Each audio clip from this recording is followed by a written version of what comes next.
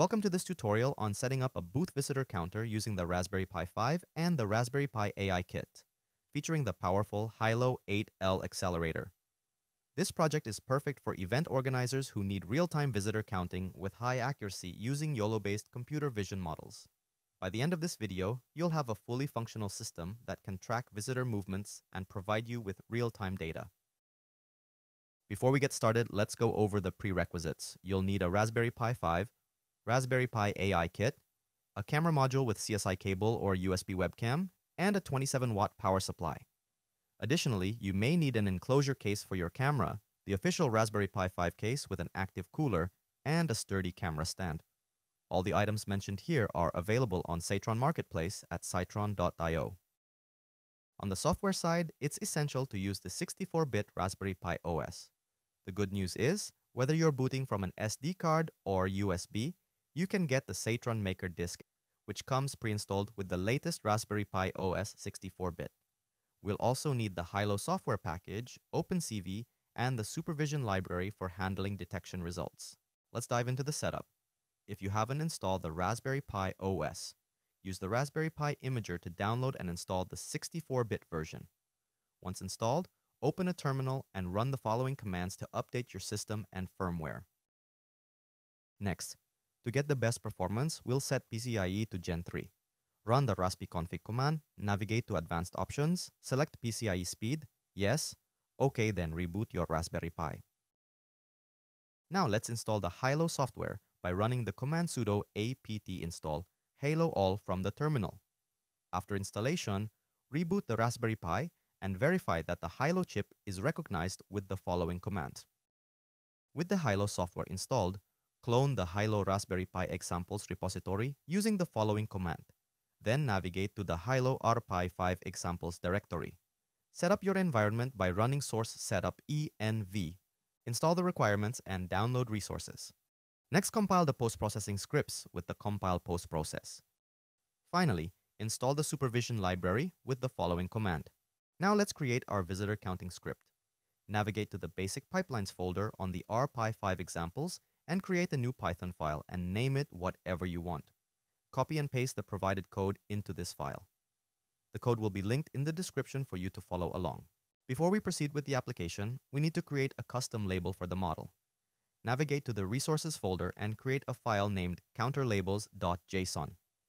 Paste the following code and save it. This JSON file configuration ensures that while the model may recognize other objects, only people crossing our defined line will be counted as visitors. With everything set up, it's time to run our application. Ensure that your Hailo virtual environment is correctly configured and that your camera is connected. Navigate to the basic pipelines folder and run the script using the following command. Here I'm running the application with a local video file. You can also run it from Raspberry Pi camera by changing the input to RPi in the execution command. Please note that the application runs using the built-in YOLO v6 nano model, so it will detect various objects based on the pre-trained model. However, the counting will only occur when a person crosses the triggering line. Let's break down what this command does. It specifies the paths for the YOLO model file, the input video, and the custom label configuration. First, we execute visitor counter file, then provide the Hailo executable path for the YOLO v6 nano model. We use a local video file from the resources folder as the input, and finally, include the custom labeled JSON we created earlier. Additionally, you can add the -u flag to the command to verify the location of the triggering line. This argument will save an image of the frame in the specified folder. As you can see here, the saved image shows the green line in the middle of the frame, which represents our triggering line. Now let's discuss how we define the line zone using the supervision library. We start by setting 2 points to create a vertical line within the video frame. The start point is defined at 340. 0. Positioning the line 340 pixels from the left edge at the top of the frame, while the endpoint is at 340, 640, extending the line down to the bottom of the frame. This vertical line will serve as our triggering zone for counting visitors. Next, we use the sv.linezone class from the supervision library to create the line zone, passing in these start and end points.